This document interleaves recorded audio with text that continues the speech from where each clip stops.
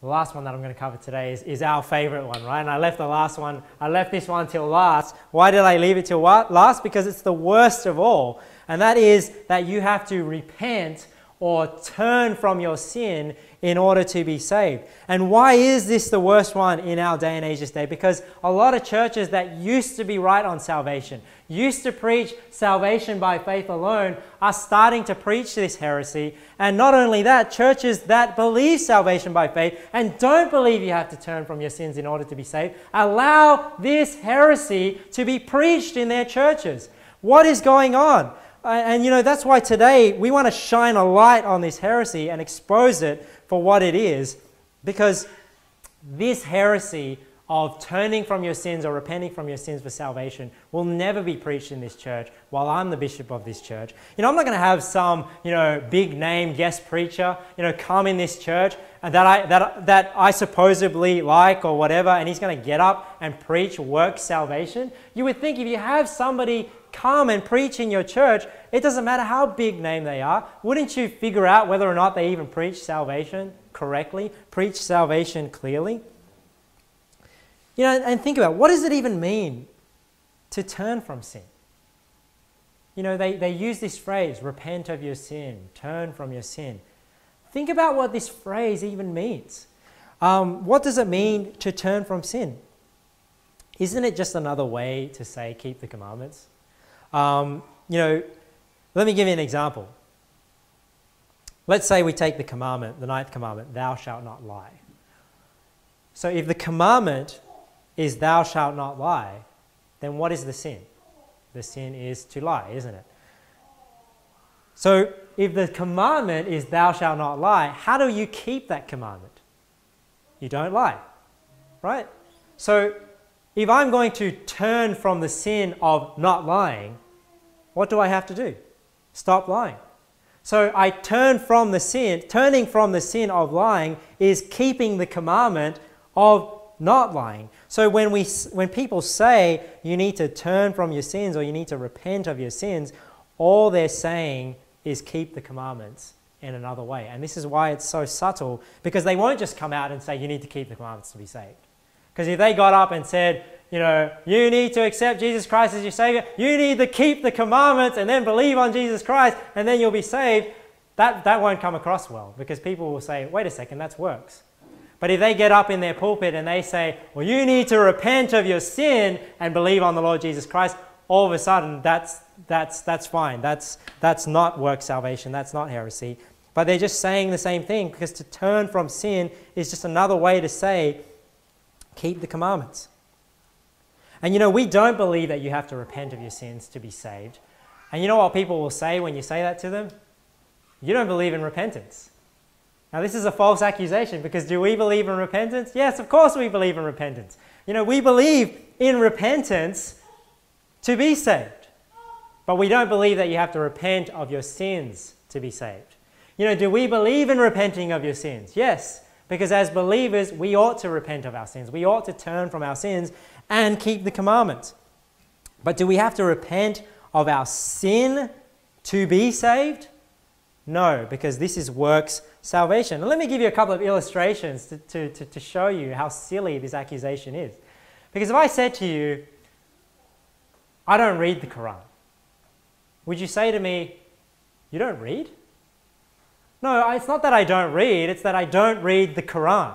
I read the Bible. So to say that I don't read, you're missing what our actual position is. And when people say, you know, you don't believe in repentance, no, we don't believe in repenting of sin in order to be saved. You know, another illustration would be, you know, when we say, I don't believe in works to be saved. And people will say, you don't believe in works?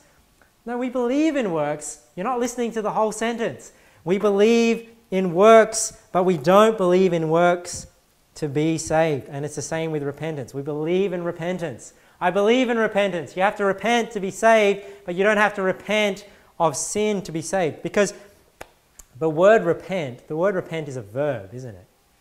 It means to turn or to change. But the question is, when it comes to salvation, what do you need to turn from, or what do you need to change in order to be saved? Hebrews 6. Let's look here. Therefore, leaving the principles of the doctrine of Christ, let us go on unto perfection, not laying again the foundation of repentance from sin.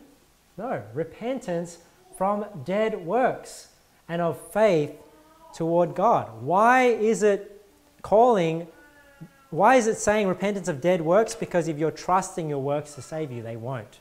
They're going to kill you. They're going to send you to hell. That's why it's dead works. So we're not repenting from sin and believing on the Lord Jesus Christ. We're repenting from dead works and we're putting our faith on the Lord Jesus Christ.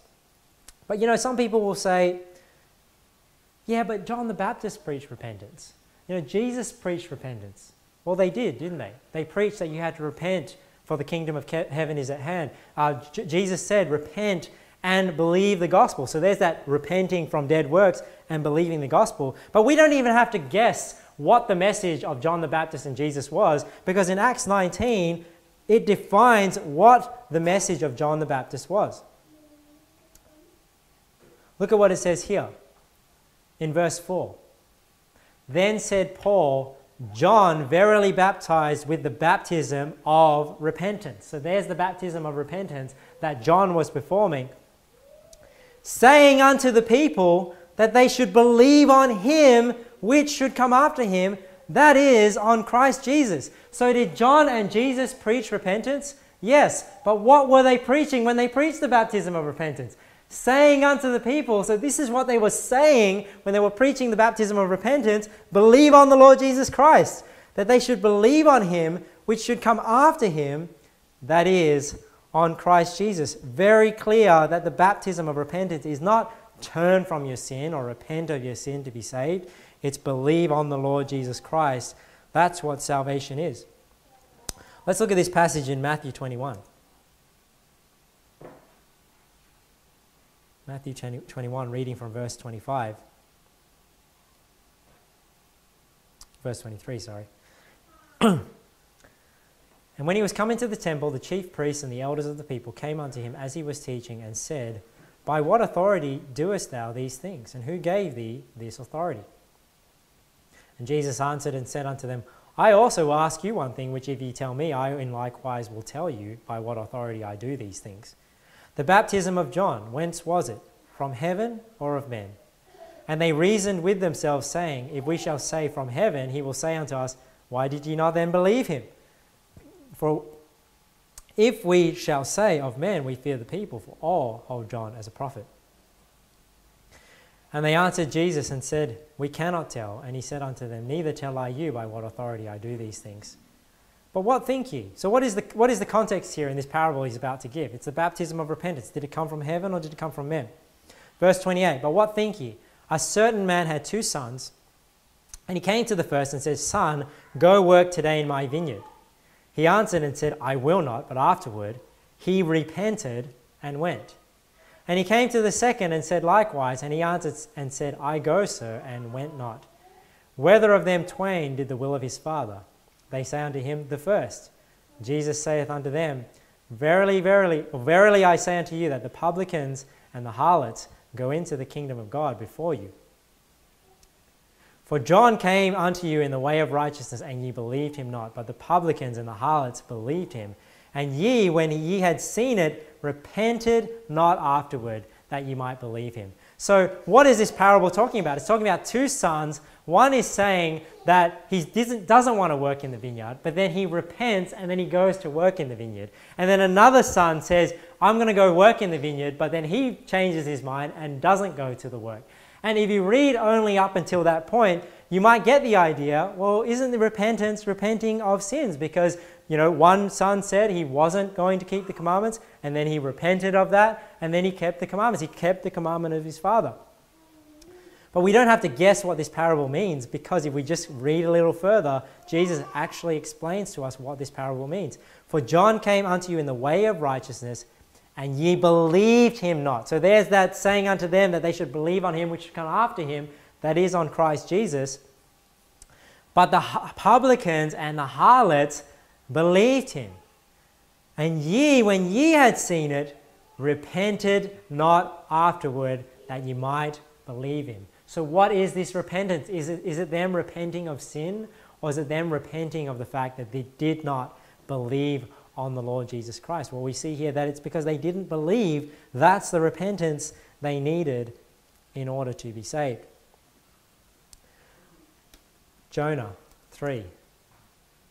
Absolute proof that turning from your sins is works. We know the story that Jonah went into the city of Nineveh and he preached to them to turn from their sins, otherwise God was going to destroy the city of Nineveh.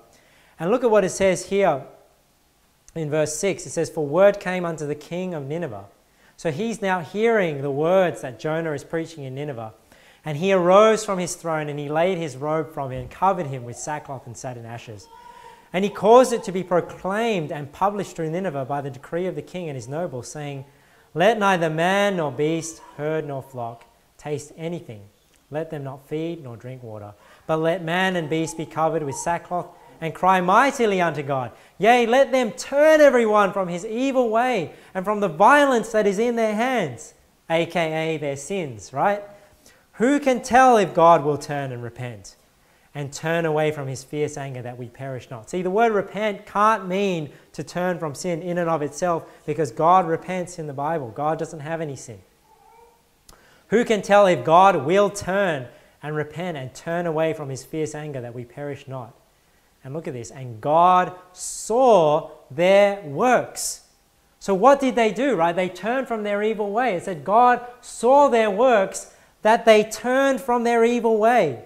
And God repented of the evil that he said he would do unto them, and he did it not. Very clear there. I think this is the nail in the coffin for people that believe you have to turn from your sins or repent of your sins to be saved, and claim that that is not salvation by works. Because the Bible says here in Jonah 3:10 that God saw their works. What did he see? He saw their works, that they turned from their evil way, and God repented of the evil that he said he would do unto them, and he did it not. The Bible defining there that turning from your evil way, turning from sins is works. And we know that salvation is not by works, but turning from your sins is. You know, I had one preacher tell me once, he said, "Yeah, but that's not talking about works as in keeping the law. That's just saying God saw their works," meaning he just saw their deeds. He just saw what they did. But he's not saying that that's the same works that Ephesians 2 is talking about. Yeah, but then if we see in Romans 3, and we already went here, "Therefore by the deeds of the law shall no flesh be justified in his sight, for by the law is the knowledge of sin." And we see here in verse 28, "Therefore we conclude that a man is justified by faith without the deeds of the law." So even if you were to change that word works into deeds, our deeds don't save us. Our works don't save us. And if we have to turn from our evil way, that is deeds, that is works. And you know, somebody might say, well, I don't believe in repenting of your sins to be saved. I don't believe you have to turn from your sins or repent of your sins to be saved. But I'm still going to say it when I preach the gospel. I'm still going to say repentance because John said repentance and Jesus said repentance. Well, I'm not against people saying repentance when they preach the gospel to people. But the reason why I don't say that people have to repent in order to be saved is because most people nowadays, they think that the word repent means to turn from your sins. So if I'm going to use the word repent to explain the gospel to somebody, but then I have to clarify what that word repent means, because I don't want them to think that I'm preaching work salvation. I'm going to tell them to repent, but then I explain to them, but repent actually just means that you believe on Jesus Christ. Well, to me, then why even use the word? Because if you're going to use the word and then have to define it for them, why not just explain that salvation is by believing on the Lord Jesus Christ, instead of using the word repent and then explaining that they have to believe on the Lord Jesus Christ? And this isn't a problem anyway. Because, the book of John, it says here in chapter 20, verse 30, "And many other signs truly did Jesus in the presence of his disciples, which are not written in this book. But these are written that ye might believe that Jesus is the Christ, the Son of God, and that believing ye might have life through his name." So we see here in John chapter 20 the purpose of the book of John. The purpose of the book of John is that believing ye might have life through his name. He's written these that ye might believe that Jesus is the Christ. So the book of John was a book written for the sole purpose of convincing people that Jesus is the Christ and that people would believe on the name of the Son of God. But you know what's interesting about the book of John? It doesn't mention the word repent, repentance, even one time. So people that are saying, oh, well, you're not preaching the proper plan of salvation, you're not preaching salvation correctly if you don't mention repentance. Well, did John preach salvation right? I mean, he wrote a whole book, 21 chapters, not even mentioning the word repent. Did he mess it up? No, God doesn't mess things up, because repenting in order to be saved is the same as believing on the Lord Jesus Christ, because when you turn from dead works, you turn from trusting works, you are repenting, you're believing on the Lord Jesus Christ to be saved.